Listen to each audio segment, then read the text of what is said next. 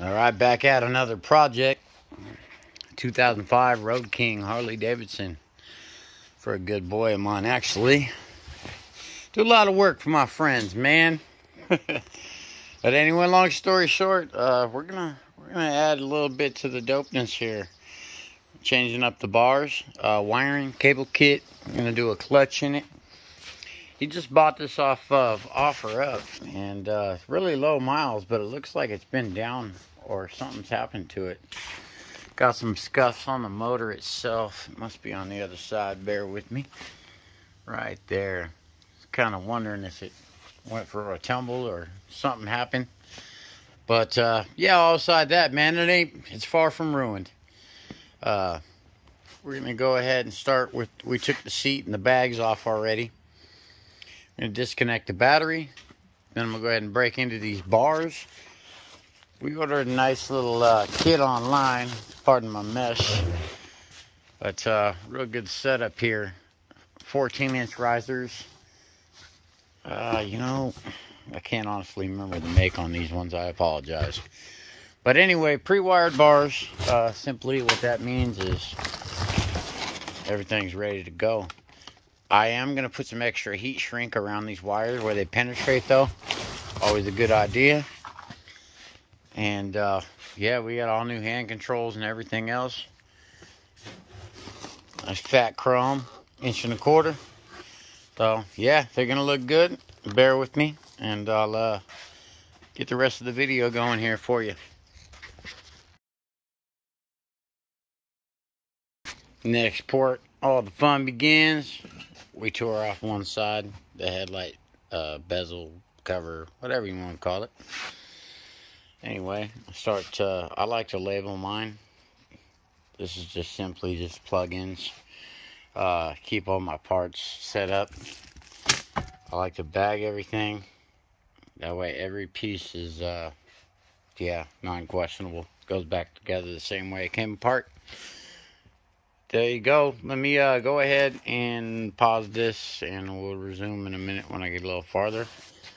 And by the way, these are drag bars. That is the maker of these ones. I went ahead and took a look because I felt kind of guilty. There you are. Keep this filming in a second. Alright, I tried to do the best that I could on angle here. Let me modify this a hair. What I did, though, this gray plug goes to the bars. This black plug right here goes to the bars as well. Here's the connection points to the bike. They only plug in one way, so just don't swap around these pins. We're going to heat shrink and solder all these wires to the new bars since they're pre-wired. Bear with me. We'll get it. And I did disconnect the battery first thing, by the way, fellas. Always a good idea. So there you go.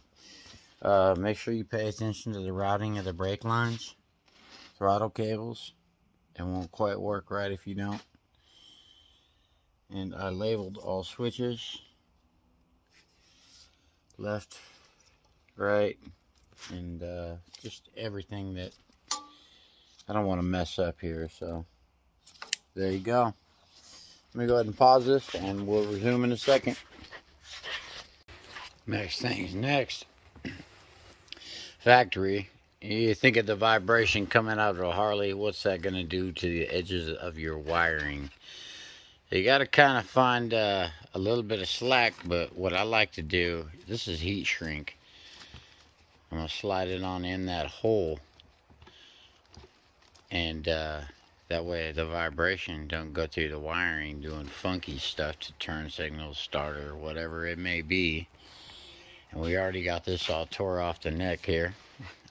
Old bars laying here. We will need these plugs, so don't throw them away. Those two. And we're going to remount all this. I like to use anti-seize, Loctite, all the little stuff to hold the bolts on and keep good what is good. So there you go. Let me pause this. We'll resume, get a few more things done, and I'll get back on the video here. All right, we just set them up. Got the wiring on, just kind of hanging in there. We put heat shrink all in there, all the way up the tube about halfway, probably about 1.5 inches anyway.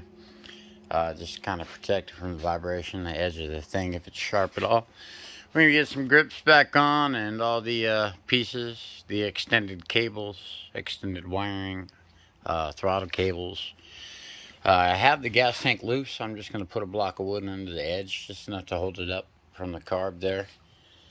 And, yeah, I can give it hell. Now, I'm going to pause this. We'll resume in a minute.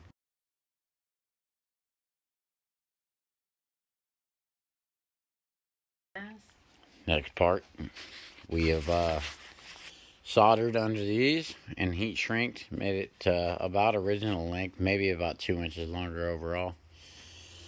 Next part, we're going to do the other side to the other side of the bar. Same deal, just cut the wires, match it up, and then after, we're going to probably put this in a rubber wire loom or something to protect it. All the rattling around these Harleys got, you know, love them, but they can be a nightmare if you don't take care of them right. There it be. Bear with me. And next part will be in a second. Alright, next step. We got these bars all tightened on. I have my buddy that owns this bike sitting on the seat. Tell me where it's fancy at, comfortable, whatever you want to call it. And we came up with right here. We like it. Let me widen this up. There we go. Okay. So there it be. They look good. They mounted nicely. Drag bars, the brand. Now we're working on these cables, because these originals, these are the ones that were on the bars before, but obviously these would be super stretched out. I've seen it done before, bad idea, because stuff don't work correctly. But anyway, long story short, this little thing right here, let me change the video here. Okay, right there. This piece simply slides in, and it's got a notch right here for the cable. If you kind of spin it, rotate it, and then it'll pop right out. And there's one cable for throttle, which would actually be the lower one on this picture, and it spins it that way. This is the return one on the upper side. Well, make sure you got your cables. This is the original control for the hand control of it. The little balls go in a little fitting like the ones that are on this piece over here. Like a T setup. But these cables are actually really bad if you look at them. They're frayed. So anytime that's going to break, leave you stranded. But there you go. We're going to go ahead and undo this. This slides out. There's a notch right there, and the whole thing will pull out. Maybe. This side's got a spring, so it's a little sticky. But that's the return side, you know by that. The other side, same deal. Let's see if we can simply pull it up, come out of the notch. Bam. One and done. We're going to go ahead and now lift the tank. And there's one bracket that holds these both to the frame. Hold on here. Okay, one bracket behind the tank in here above this on the frame. And it mounts it to the frame. After that's out, we can go ahead and pull the whole lines and everything. And good to go. Bear with me, I'm going to pause this. Alright, back at it. The nightmare part of the clutch cable. This exhaust ain't going to work with me at all as far as getting that cover off. Got to break the exhaust loose here. There's a breaking point and then it'll slide out. And I think we can avoid pulling that floorboard off. Pulling this out and back, getting it out of the way. This side, I found it a little easier to just take off the bag support. And just leave it loose for a second while we just slide this piece out. One and done. I'm going to go ahead and pause this. Bear with me. I'll resume in a minute. Alright, we now got our exhaust off. These ones are kind of a pain in the butt, but we got her. Anyway, now we can get our cover off. We got both sides of exhaust off. Unfortunately, the whole thing's got to come off. But there you go. There it be. Yeah, let me do a little more work. And these, here's our pipes. I think I'm gonna clean these up with a steel wool inside of them. Make sure that all that's off and everything's straight. Looks a little bent right there. Clean these up so everything slides back together the way it should. And I'll keep making a video here. Alright, next little section piece. This right here is where the cable comes out of the back side. Little ball on the back. Slides through your hole on the cover. And we're going to reroute and rerun this whole cable that goes up to the clutch over to the other side. Back up to the bar up there. And here's our existing clutch cable now.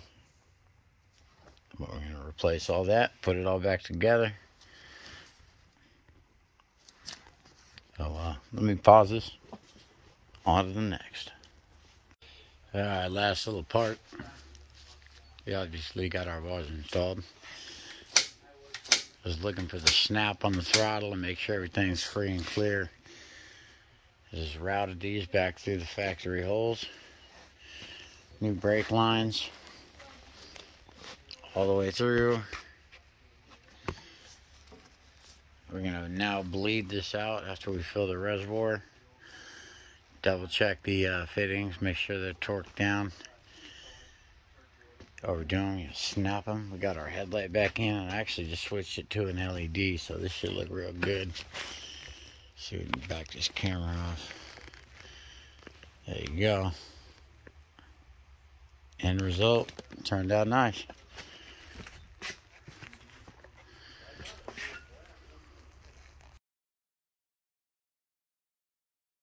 Alright, we just finished putting the last few pieces on, minus the bags. We're waiting on them right now. Put some extended bags on her. Put a new LED headlight in there. And that'd be it. Looks good. Finished anyway. There be. Hope you enjoyed.